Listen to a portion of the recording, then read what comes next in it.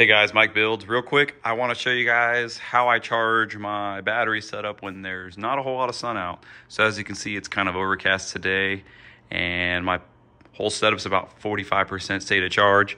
So the awesome thing about this SunGold power inverter is it's actually a charger too. And what I did was I took this extension cord right here, cut the end off, wired it into the mains input, and then we're going to uncoil the extension cord.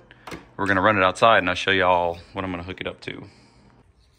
Okay, so I got the cord coming from the inverter. This goes to the mains in. So we're gonna go ahead and connect it to this Predator inverter generator. What's nice about this inverter generator is it's somewhat light. It's not very big.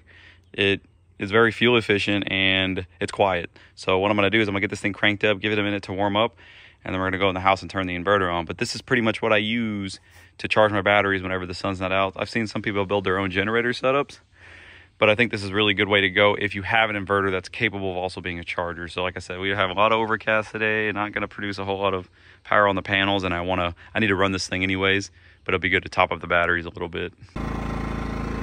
Okay, so the generator's running. As you can see, it's not super loud, so now we're going to go in the house and turn the inverter on.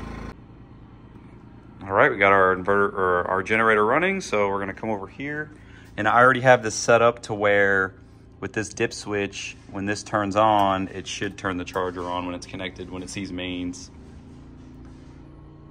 And there goes the generator kind of idled up a little bit, and we have the light right here saying charger on fast charge mode. So that's it. You can adjust the current with this little knob.